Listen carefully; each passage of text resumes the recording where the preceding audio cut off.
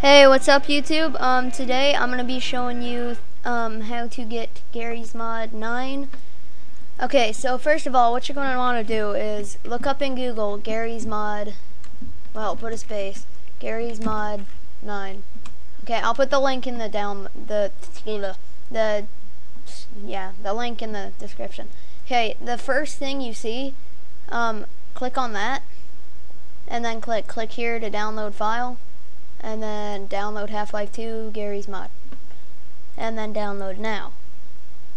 Okay, and then save file, and once you extract it, well, I'm going to show you where to extract it first. Guess I should at least do that much. Okay, what you're going to do is you have to make a Steam account. Okay, you're going to extract it to C, Program Files, Steam, Steam Apps, SourceMods, GMod 9. Okay, so click Install.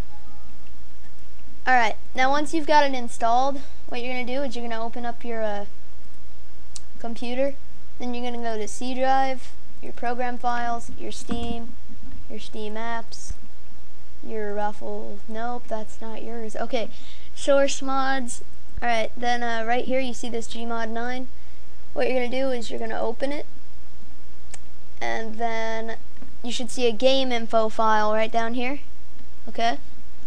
Open it. And then right here, it should say 220.